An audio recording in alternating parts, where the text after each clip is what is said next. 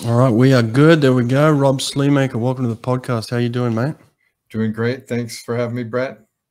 Well, thank you. Now, listen, for those that don't know you, you are the CEO and founder of Vasa Trainer, and you guys have been doing brilliant work in the space of swimming that I know of for many years. So I appreciate you doing this, and you're also a partner of my podcast, which is another way that I should thank you.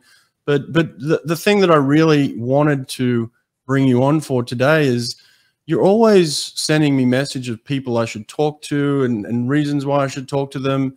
And for me, you're kind of like a thought leader in our space. And I just thought to myself, well, yeah, I could talk to all those people, Rob, but why aren't I talking to you? Because you're the man with all the knowledge. So it's a pleasure to have you on the program today. Well, thanks. Happy to connect you with some really great people I've been fortunate to meet over the years.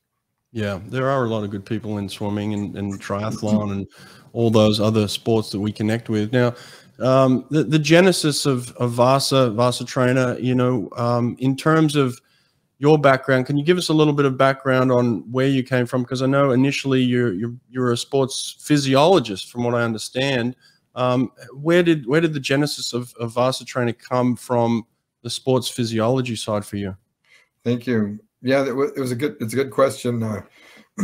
Let's see. I might have to put my when I was a boy hat on, but seriously, when I moved from Arizona to Vermont, I was in grad school in Tucson at the University of Arizona for exercise physiology, and I was really fortunate to get a job at a sports medicine clinic who was also serving the Nordic ski team and biathlon team. And so I got embroiled with advising and coaching elite level Nordic skiers, which was also one of my passionate sports personally. Wow. And anyway, make a long story short, this was right around the advent of when skating, or it's now called freestyle skiing, came into vogue, because before that it was really just a classical stride skiing, which looks, you've probably seen it, like it's like walking basically, versus skate, like inline skating going side to side. And I'll try to give you the Reader's Digest version of this story. But working with the team, I realized that, and my group of sports medicine people, we kind of figured out that skating required a lot more propulsion from the upper body, from your hip flexors up, whereas this classic style skiing is only like 20% from the upper body. So I designed this machine, which essentially looks like the Vasa Trainer, except you're in a standing position straddling the rail. And the straps that you pulled on were way up at the front, but they were up higher. They were way above the rail. And basically just did like a double pulling motion. And the carriage or the sled would go up the rail, and then you had to use your muscles to lower yourself back down, which worked the eccentric muscles. And I had so much interest from those early models that some magazine writer published a story about it, and I got 1,000, I'm not kidding you, like 1,000 letters in the mail saying, can you send me the plans, or where can I buy this machine, and blah, blah, blah. So I decided I'd start a business. And Vasa was born. And like many startups, we were talking about small business before, a lot of problems early on, a lot of delays, things like that. And the Nordic ski market wasn't as big as I thought. Fortunately, I designed it so you could also convert it over for swimming. So you could have a padded bench that you lay down on, and it's essentially the same principle. You're pulling your body weight up an incline, and then you lower back down. So I put I put swim paddles on the straps, and I changed the seating arrangement so you could have a bench. And then I took it to sales weren't great for the Nordic side, so I took it to the ASCA World Clinic in 1990. I think it was in Pittsburgh. And that's where, I had no idea what was going to happen. I really knew very little about swimming. I knew a little bit from triathlon, but, that was it. And we had a booth there. Richard Quick, Richard Schulberg, and North Thornton, three legendary coaches, came to our booth. I didn't know them from Adam, and they just started going crazy over it. and they each ordered multiple machines. And then I realized, like, okay, I'm onto something here. And I remember talking to the people in charge of ASCA, and we worked out a little arrangement to give ASCA members a discount, and that helped to jumpstart the marketing. And the rest is history in terms of how we got started. So that's interesting. A really cool story in that respect. I had a question for the Nordic side. Why did you initially feel like there was a need for that in terms of the physiology? Was it just because you could train when there wasn't snow, let's say? You could do it at any time? Is that kind of the genesis behind the idea? Well, actually, I mean, that's certainly true. And because actually training for Nordic skiing can be in the summertime or off of snow can actually be very dangerous. Right. It's hard on the body. Depends on what you're doing. But anyway, that was part of it. But really the main thrust of it was we were working with a guy on our sports medicine team was a biomechanist named Ned Frederick. And he figured out that the propulsive forces in skate skiing or freestyle skiing were far greater from the upper body, from the hip flexors up, than they were for classic skiing. So we said, we've got to train better. And we studied what the Germans were doing, the West Germans, who were dominating biathlon at the time. And we were looking at and even the Russians and what they were doing. And we noticed that just their physiques, their upper bodies had been developed way more than our guys. And so I just had this idea. I don't know how it came to me, but I just had this idea to develop a machine. I think I was actually looking at the seat carriage on a rowing machine and the way that it rolled on that rail. And I'm like, what if we did something like that? And, and anyway, that's how it came to be. But it was really to develop the upper body for skiing. Yeah. What about the first build then? Do you remember the first build? Where was the first builds taking place? Because I'd imagine you'd have to kind of figure out to get equipment and then how to put it together and then make it functional. Where was that going on? Yeah, well, I was a bachelor living in a log cabin in Vermont, and I was fortunate to know some good people, mechanical engineers and things like that. And we drew them out literally on draft paper. Like this one engineer was really good with mechanical drawing and drafting. And I hope you still got those early drawings, do you? But I have them, but not right here, right in front of me. But you still got the early drawings, I hope. Oh yeah, in fact, they're right here. Oh, they are? Wow. Okay, you can see that. You'll be able to see this on the screen. It says 1998 Vasa original drawings. Oh, look at that. There we go. Now that stuff's worth some money right there. Yeah. Well, that was the drawings of the Nordic one, and then I think we had drawn the swim bench as basically it was an afterthought. Yeah, I'd imagine. How did it go from the Nordic swim? What were you calling it? Well, we called the original was just the Vasa Nordic Trainer, and then we switched it to the Vasa Swim Trainer. What does Vasa mean? Where did that come from? So that's a funny story too. But in Sweden, there's a famous Nordic ski race. It's a 90-kilometer ski race that goes from Mora to Sälen, Sweden, and they call it the Vasa Loppet, and which Loppet means like marathon. And I was really into Nordic skiing back in those days, and I was reading about these different races. There's also one in North America called the North American Vasa. I just liked the way it sounded. And then I looked up what it stood for. And in Sweden, like in the 1500s, this guy named Gustav Vasa, who was a nobleman, the Danes were invading Sweden. And so he got all these warriors to ski with him, and they skied this 90-kilometer distance to fight the Danes.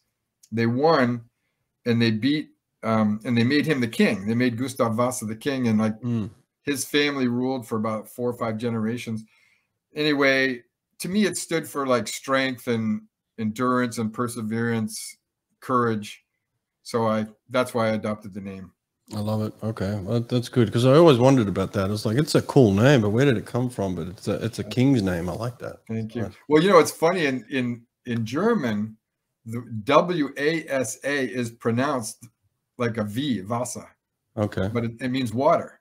Oh, so wow. It's all coincidental that we ended up making a swim trainer. That is wild. That's exceptional. So then how does it go from what it is with the Nordic side to laying down onto a bench on the swimming side, and then Richard Quick coming along and saying, I love this thing? How did that happen? It was really just by accident. I mean, I knew that it was by necessity, really. The Nordic ski trainer was selling, but it wasn't doing well. And because we were really late to the market, it was already November by the time we actually could start shipping product. So most Nordic skiers were already on snow. And I was thinking and I didn't really know that much about business. I was learning quickly through all my mistakes. And so I said, man, I'm going to have to try a different market and see how it goes. And, I was researching, I developed it for swimming as well. So I said, well, let's see what we can do in the swimming market. And I figured, well, if swim coaches like it, then that's going to mean a lot. So that's why we went to that original ASCA conference. That's and we got lucky, just lucky, really pure luck. I think there's a little bit of that in all successful businesses. It feels like there's an element of luck, but there's also an element of genius and hard work and perseverance and meeting the right people and doing the right things, but making mistakes, like you said. So how does one take an idea, looking back now, and if someone's out there listening to this, there's some really brilliant, young, smart people listening to this right now. So how do you take an idea like you had, start to kind of build it out, create a business? How do you initially create a business, and then beyond that, I guess, how do then you make something successful over a longer period of time? I know that's a very big, broad topic, but maybe just take it from the idea first of all. Yeah, sure. Well, I sort of did what you would call ready, fire, aim. And instead of preparing, I did do a lot of preparation and everything, but it was really ready, fire, aim. We just did it. And a leap of faith, almost like just go for it. Yeah. And learn along the way. But right. If I were advising someone, and I am advising now someone, I would say, an idea, especially a product idea or software idea or whatever, it can be the greatest thing since sliced bread. But if you're trying to make it into a business, a functioning business, that's a game that has its own rules. And I liken it. I played soccer in high school and college, and so I say, okay, let's think of a soccer team, and you got 11 players on a side, and those 11 players on the pitch each have a job to do. There's a little crossover with them, cross training and stuff like that, but they've each got pretty much an assignment. And in small business, as you grow, if you're one person, you're pretty much playing all those positions, which is not sustainable. So you've got to be able to figure out either how to subcontract certain positions, like your bookkeeper, your accounting, your legal side of things, which you have no business learning that stuff anyway, unless you're a genius and you already got it. So you have to learn the rules of business, the rules of that game. Don't take it personally if it doesn't go quite right. Just learn from it and adjust. There's a really great expression that we use, and I learned it from someone else. It's not original, but it's called fail fast, fail cheap, and then iterate. So you take your original idea, figure out a way to make it. I'm going to just use like a physical product, say a new swim paddle or something like that. Right. Figure out a way to make it as inexpensively as possible, as quickly as possible. Test it, learn from what worked and what didn't work. Go back and make an iteration and keep doing that over and over and over again. Trying to spend as little money and effort as possible, or maybe not effort, but little money as possible. Learn as quickly as you can until you get it to the point where you say, yeah, this could go to the market. Right. So I don't know if that answers all of your question, but no, good. Yeah. Brilliant, actually. Yeah, I think it's great knowledge that you're sharing right there. Vasa has been the go-to training tool outside of the pool for over 30 years. Vasa's products are ideal for developing power and proper technique in your swimmer's catch. Add a few Vasa trainers to your pool deck, and it's like adding an extra lane to your swimming pool. Go to vasatrainer.com, use code BREAD at checkout, and get 10% off anything from Vasa. What about any mistakes looking back that you think, oh, that's a classic mistake that kind of we all make that you certainly wouldn't make again? Is there anything that stands out? Sure.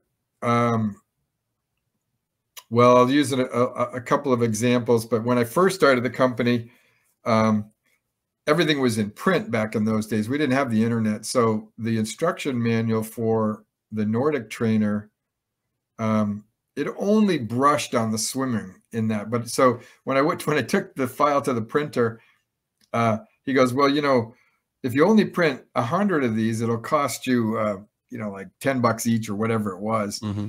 But if you print 1,000 of these, you'll get that piece cost down, you know, like in half. Mm-hmm. So I thought, oh, well, I could spend $1,000 to get 100, or I could, you know, spend the 5,000 and get 1,000 or whatever it was, whatever it worked out to be. Yeah.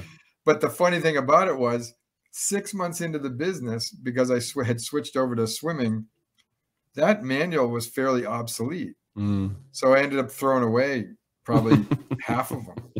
So that's money down the drain. The other one would be injection molding. It's very expensive, and we have to hire, you know, design engineers that know how to use the CAD software and basically deliver the file to the tool maker who can, you know, cut the tool and get it ready for injection molding. So that's an example of, well, like a good carpenter would say, measure 3 times, cut once. So you want to be damn sure that what you're about to make and spend tens of thousands of dollars on is going to last a long time. You're going to be using that part, that design for a long time, because otherwise you will have pissed away a lot of money. Right. Yeah. Good advice. I like those two things. All right. Well, the product itself, or the products, are you know, come a long way in those years now. So where are we now with Vasa Trainer? What are the top sellers? What are the things that you kind of hang your hat on? What are the uses and benefits of those? Why are people buying the Vasa Trainer? Right. Great questions. So we have 3 different types of, if you want to put them in the category of swim bench training machines or dry land swim training machines. So we have the original Vasa Trainer, which has gone through a lot of iterations. It's the most recent iteration I feel pretty proud of. It's highly functional, very versatile, lasts forever. I mean, God, we have customers that still are using their original machines 30 years later. But you can do, you know, with the trainer and the swim ergometer is the other one, and then we have a folding bench that you use with swim cords. All of them have similar benefits, but they work differently and depends on the needs. But if you're just doing swim specific strength training or working on technique or whatever, each one of them works in a slightly different way, but they have some similarities in that you're laying on a padded bench, you're pulling on a resistance device, or a form of resistance. You know, with the trainer, it's a percentage of your body weight that you pull up and down the incline. Or if you're using the pulley system of the trainer, then you're really just doing a, you know, sort of a continuous freestyle where the cord goes through the pulleys. And then the trainer also has, you know, a wide range of resistance. You can increase the incline. You can add our stretch cord, power cords. They're like rubber tubing. You can use the pulley system, which is, it cuts the load or resistance in half at any incline because of the mechanical advantage of pulleys. Or you can pull on the fixed webbing straps, and then you're basically, it's like doing a pull-up except at a slight incline. So lots of versatility. It has a leg power platform, so you can do leg push-offs and squats and lunges and things like that. The swimming ergometer, the swim erg, is a very sophisticated, think of it like a rowing machine for swimming. When you pull on the cords, it makes an air brake or a fan wheel go around. That's the air resistance, and it's got 7 different resistance settings. But most importantly is it has a very precise measurement of power and right and left side power. So when you're swimming along, the power meter is recording your elapsed time, your elapsed distance, strokes per or stroke rate, pace per 100 meter, and watts or power. And then you can toggle the buttons on it to get different outputs and stuff like that. Great for doing time trials where you can preset the distance and just crank away until the distance counts down to 0, and then you record your time and your power, and you can do very repeatable workouts so that it's apples to apples comparison. So if you had, if you were doing a time trial, 400-meter time trial on your swim erg, and I was doing one here, we could compare notes, and it's basically apples to apples comparison. Wow. Or like if you do your own workouts from 1 month to the next, you can measure your progress and see how you're doing. Right. Yeah. A lot of coaches use both. I mean, both the trainer and the erg. You're laying on a bench. There's a monorail that is, spans 2 stanchions. So a lot of coaches really like doing swim technique. That's why I think Richard Quick and North Thornton and Schulberg really liked it the most, was for the technique things. I mean, I'll never forget Richard Quick talking about how he had been teaching this idea, I'm sure you've heard of it before, that he wanted the swimmer in the water to imagine that there was a ladder underneath them, and that as they reached forward and got themselves into that catch position, that the heel of their hand or the palm of their hand was grabbing a ladder rung, and then they'd pull their body past that point. He said that's when people feel and understand that they're getting a really great grip and catch on the water, and then they just rip from there, to access their lats and their torso. So that's one of the reasons he liked it, for physical training as well as for teaching the technique, because also with the monorail, you can see what your arms are doing. So if you're crossing midline, you really can see that and make corrections for that. So, yeah, absolutely. It's really caught on. How I've seen, I was thinking as you were talking there, like I bought a rowing machine a couple of years back, and I was actually pulling on water of some sort. Have you guys thought about that with the Vasa Trainer, of like having some sort of water function where you can pull on water? Right. So what you're talking about is the resistance device in probably a water rower. Water rower, yeah. Our friends over in, which are kind of the next town over, are Concept 2, and they make I think the best rowing machines in the world. They use an air fan like we do. In fact, we're kind of like a little brother company to them, and I learned from them that pulling on air, it feels quite realistic. But I know that I've rowed on those water rowers before. They're very good. They feel good. Anyway, long-winded answer to your question is, we chose to use air resistance instead of the water, mostly because I don't think we felt like there was a huge difference between the feeling that you got and mechanically putting together the type that we have. It's simpler and it's better. I think the water introduces some other issues. Right, gotcha. Now, as a physiologist by background, by nature, do you also, with Vasa, I imagine you provide workouts for people so that it's not just the machine itself. Now they're getting something where they can, like you said, track it and keep themselves active and honest on the trainers themselves. So it comes with programming.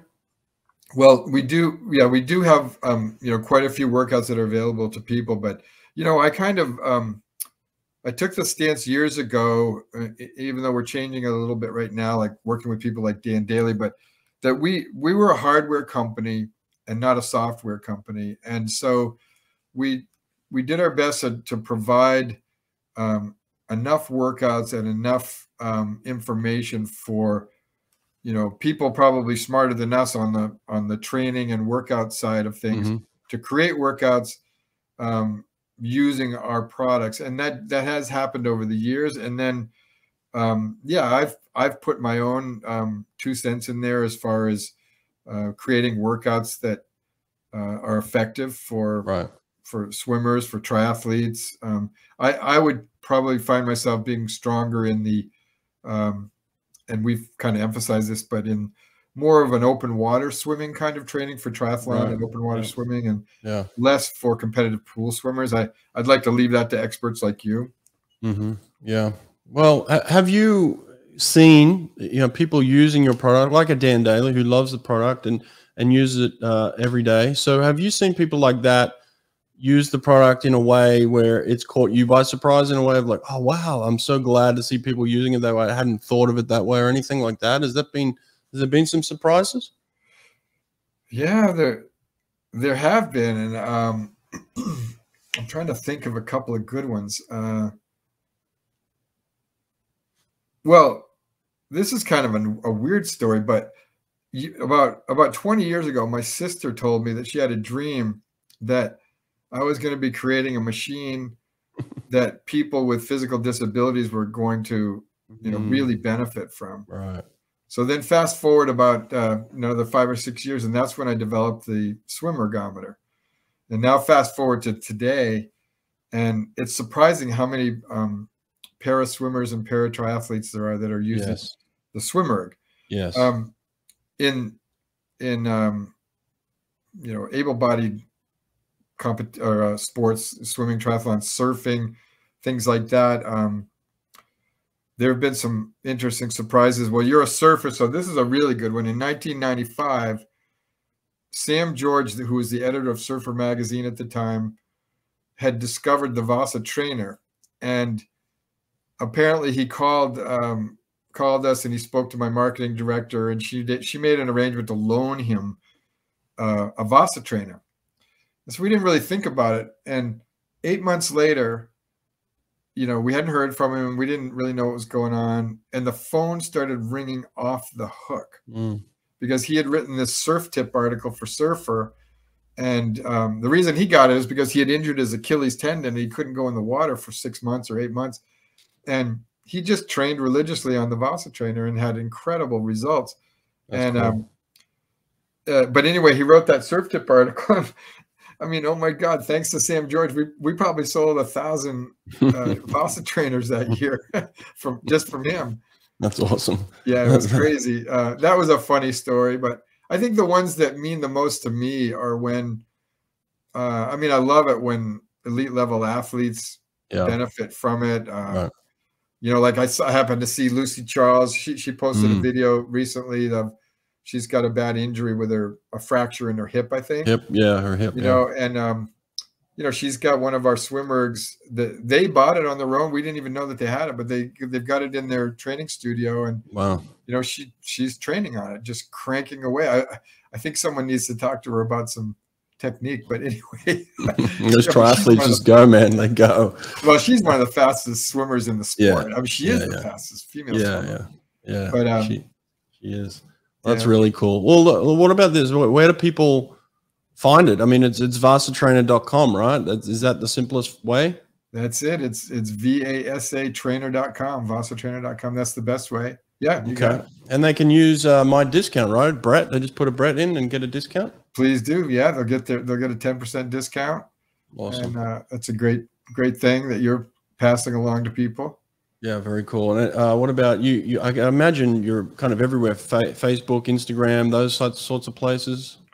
Yeah, we've got a strong presence on Instagram, Facebook. Our YouTube channel is very big. If people are looking for some excellent instructional videos, just go to the Vasa Trainer YouTube channel. Yeah. And our website, we have a video section on our website. Cool. Where are you guys based now? So we're just outside of Burlington, Vermont, which is not the hot spot for swimming. But as I said, the origins of the company were Nordic skiing, and it is a hot spot for Nordic skiing. Do you have plans to venture off into other sports again like that? Well, yes, I don't know if I would. I think some other sports are going to find us because of some of the new developments that we're working on. And then also the current markets of competitive swimming, open water swimming, surfing, triathlon, and coaching, of course. We've got a new power meter that we're coming out with in about a month or so, and it's it transmits the data with Ant Plus technology and Bluetooth low energy. So people are going to be able to use some apps that are outstanding. And, you know, as a coach, I think you'll appreciate this one app where you'll be able to actually see the right and left power. Like, let's say you're looking down at your iPad underneath you on the earth, and you'll be able to see in a graphic representation right and left power against a target power that you want to achieve. So you might see like tachometers, you know, right and left tachometers, or it'll be like a bar, you know, the bar graphs going up and down. And so you get this instant biofeedback as to whether you're holding a right-left balance, but even more importantly, what happens to your power when you fatigue? You can't see that in the water, but you can see it on the swim erg, and it's very powerful. That's very cool technology. And when's that coming out? That's going to be in production in about a month. Okay, great. Awesome. So we'll watch out for that. That's cool. I like that. Well, listen, Rob, I appreciate this today. This has been great to get to know you and your business even more. You guys are doing incredible work in the swimming triathlon community. So thanks for all you do. I appreciate it. Well, you're welcome. Thank you, Brett. And I'd like to have more surfers find out about us. So if you know anybody. I'm trying, man. I'm working the surfing angle for Any Question right now. We're trying to build out a surfing surfing channel on Any Question, and we're headed that way. So I'm actually in contact with a bunch of surfers. So actually, I know someone, Dr. Tim Brown. I'm going to put you in contact with Dr. Tim Brown. Oh, we've already been in contact. Oh, okay. Yeah, he knows about the Vasa Trainer from many years ago. Yeah. He's brilliant. But Ian Walsh too. I want to make sure you connect with Ian Walsh. Ian Walsh. Okay, I'll get on that. So, well, I appreciate it. Well, this is cool. Yeah, let's keep growing and expanding and getting the Vasa trainers out to people. So it is worldwide, by the way. People can order these and get them sent anywhere in the world. Absolutely right. And we also have a very strong dealer in Germany for Europe. It's Sportthema. So they can, if someone in Europe is listening to this, they can go through Sportthema or direct from us too. Awesome. All right. I appreciate it. Thanks, Rob. I appreciate this. Take care. Okay. Thank you. Thanks. Be well. We individualize training in the pool, so why not individualize your nutrition? Erica Beine of Beine Wellness Building will help you and your swimmers get exactly what each athlete needs through genetic testing and personalized nutrition plans. So stop guessing what you should and shouldn't be putting into your body. Athletes within a few weeks have noticed they're recovering faster because they're fueling their body with what they need and staying away from what their body hates. Erica understands swimming. She gets it. She's worked with over 20 Olympians, including the fastest man in the world, Caleb Dressel. Group discounts are available, so go to Beine Wellness Building and get in touch with Erica today. That's Beine, B-E-I-N-E, wellnessbuilding.net.